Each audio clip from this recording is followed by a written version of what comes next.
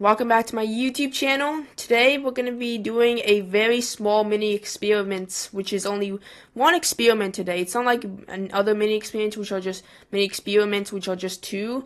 This mini experiment will only contain one experiment, and it's related to brown dwarfs' tidal heating of habitable planets.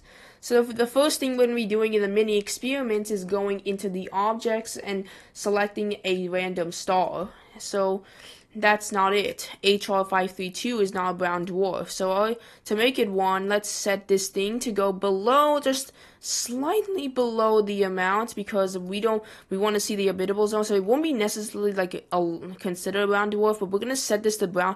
So right now we are in brown dwarf temperatures right now. So we're gonna set this to brown dwarf temperatures and luminosity.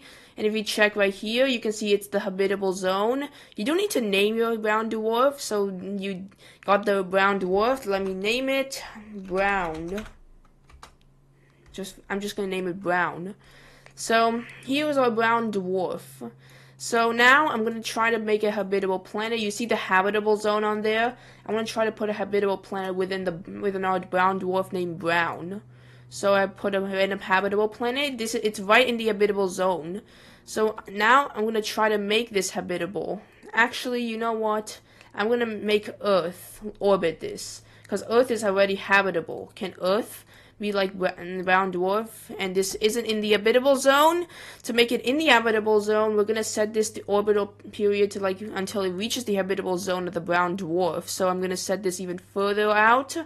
So as you can notice, Earth is getting closer and closer to the brown dwarf. You can see it's in the habitable zone, and because of brown dwarfs being one of the most type of less luminosity, super damn failed stars, its orbital period is 4 days, and it's in the habitable zone. So if it was orbiting our sun, it'll be 365 days, and it'll be in the habitable zone. Before our brown dwarf, it only takes 4 days. Also, you can notice the lighting in the Earth because of brown dwarfs being glowing red. You can see the Earth is glowing red a lot. You can see how red it is. So let me set the equilibrium temperature to make it so that it's orbiting the habitable zone of the brown dwarf. So in order to do that, we're going to be making it a bit more habitable by using more tidal heating for the brown dwarf, since we're in the habitable zone. And we'll set the albedo to be a little bit lower. So now let's set the atmosphere layers to about 5 for now, and then set the average albedo until it reaches about 18 degrees, or almost at Earth's temperature. So let's set this to about almost the Earth's temperature. And as you can see, I'm going to speed things up and see if it works.